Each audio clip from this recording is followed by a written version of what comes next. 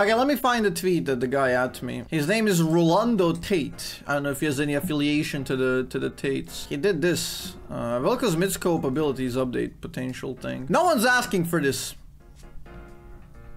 There is one. Vel'Koz generates a stack of insight each time successfully triggers organic deconstruction against enemy champion or an epic monster. Each time Vel'Koz gains a stack of insight, he restores health to himself. Equal organic gains 3 ability power and healing equaling to the damage, which would go like from, well, start the game like 50 to later on to like 500-600. That's a bit much. Also against enemy champion or an epic monsters. So you could like technically, if you're running past Herald or Baron or Dragon, you can just dump it and get 3 AP. Does 3 AP sounds much? I mean, I don't know. In my brain 3 sounds much. Because I mean, 1 ability from Veigar is 1 AP. But that's Veigar's entire kit is designed around that. Vel'Koz has pretty good base damages. Anyway, I had a probably better one. Not this. Flat AP is always boring. I had an idea where if you proc organic deconstruction against somebody, like true passive, like 3 stacks, you gain extra 1% true damage against the target. That's something I had in mind. Because I mean, you don't land it too many times across the game on other people. But it would be like individual.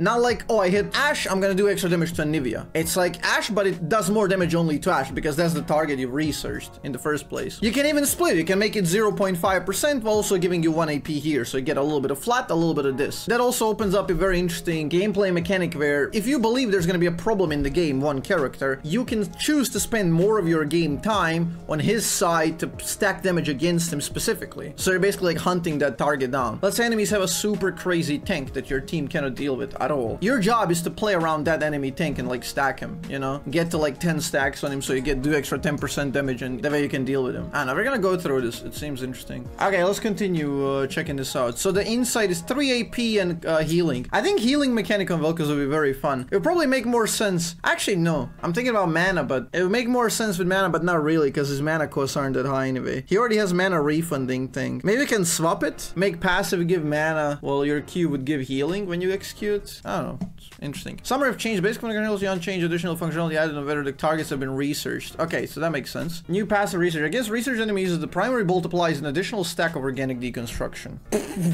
And the slow no longer decays? Are you kidding me? 2.6 seconds with like 70% slow? Nah. You don't even have to apply the second stack. This amount of slow would just paralyze people. This would be 2023 shit. Straight up. That's a bit broken. Like, I'm gonna try to minimize all of these, right? So it doesn't go like overboard. So the first one, instead of 3 AP, let's say 2, or like a percentage based. In this one, you can just keep it that you do extra damage to research targets based on their missing health. That's all. You can do that. And then you can do the slider on the fucking number to make it make sense. The slow duration, I probably wouldn't fuck with. It might be too crippling. Cooldown for reach are removed. Now only normal static cooldown 1.5 seconds required between casts. Wait, can you cast infinitely? Mana cost also changed to 40 at all ranks. Cost functional now changed stacking mechanic. Whoa, so you're spamming rifts? Additional functionality against research. Okay. For each stack, void rift mana cost increased by 40. That would be very fun.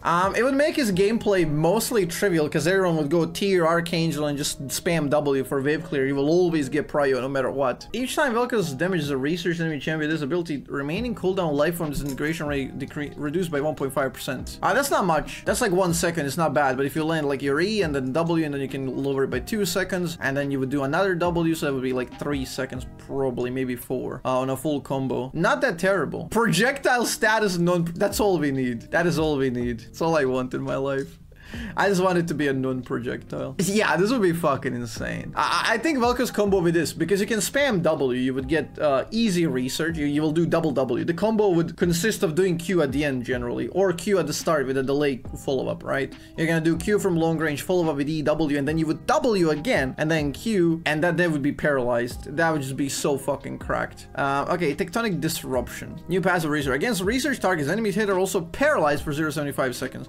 As well, successfully hitting a research target ability causes all void rift stacks to be consumed, restoring mana based on amount of the stacks. What? So it's like a Kassadin W recovery mechanic almost. So if you have like, you cast like 4 Ws, the mechanic goes up to 160, you hit E on a research target, and then that would give you back 160 mana. Paralyze the new CC effect that causes the target's ability cooldowns to be holded for a special period of time. Oh shit, that's actually not that bad. Unique mechanic that's not horribly broken. I like that. Projectile status. Love it. Mana restore 40 times number. Yeah, max. So max on 6 stacks, 240 mana. Ult. New passive research. Against research enemies, the beam deals true damage instead and slows by up to additional. I like the additional, because the slow on the ult is terrible. I think against a research target, the slow should be enhanced. That would make sense. Or, like, as we suggested before, if enemies are moving towards you, the slow numbers are different. Because you're, like, moving through the fucking... You're moving through the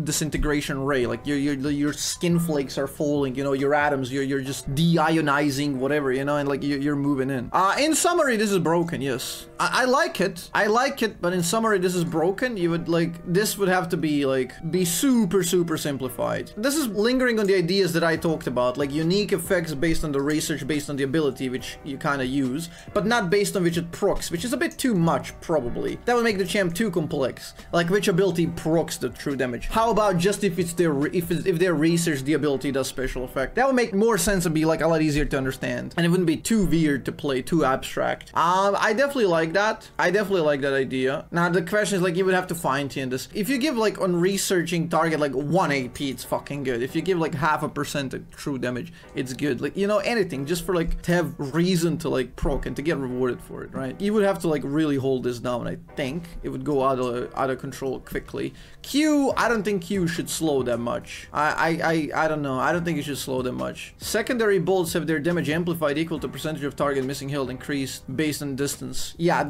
see, that's, like, the mechanic that I was always talking about. I definitely like that. I really like that. Now, the thing is, you can just fuck around with numbers here to make it balanced, right? Just enough to reward it, but not to make it broken. Probably unnecessary to do the slow, but you can test it out and see what happens. Because I think the slow would be really fucking powerful. It would be potent. But I mean, getting hit by Vel'Koz Q is stupid. You shouldn't get hit by it, so I might make it more punishing. The W is a very unique mechanic, very interesting with the mana stacking. I think the way Vel'Koz would work, imagine these changes go through. The way Vel'Koz would work, he would just be a mana caster. He would become a new Rise. He would become a new mana spamming, like Kassadin, you know? You would just do Tear into Rod, and then you would go Archangel. That's usually how you would go. Because the W is too powerful, and proccing your passive means you can get healing. So you can benefit from getting more HP, you can benefit from getting more mana, more CDR, more spam, more healing, more refreshes, more procs of your passive means more AP, more damage. So actually building a tanky variant of Vel'Koz with infinite mana would come down to the late game with more damage than the regular glass cannon. So that would become his playstyle if this, like, all of it, like, would go together. The losing projectile status on 2 of his abilities would make him a S tier mid laner. He would just win every single matchup,